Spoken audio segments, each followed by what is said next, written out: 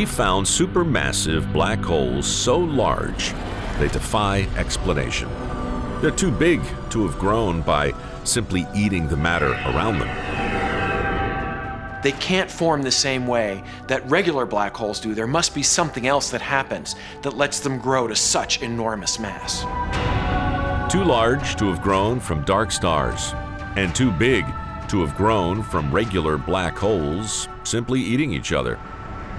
Merging black holes almost certainly play a role in our understanding of supermassive black holes. We think that supermassive black holes themselves also merge and have merged regularly over the course of the universe.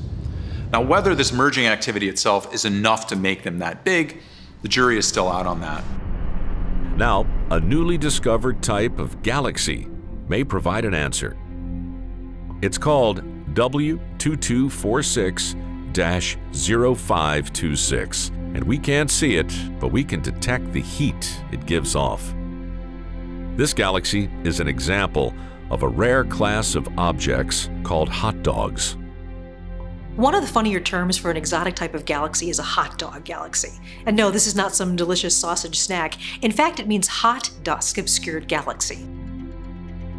It's called obscured because it's shrouded in so much dust and gas, the only light that escapes is infrared in the form of heat.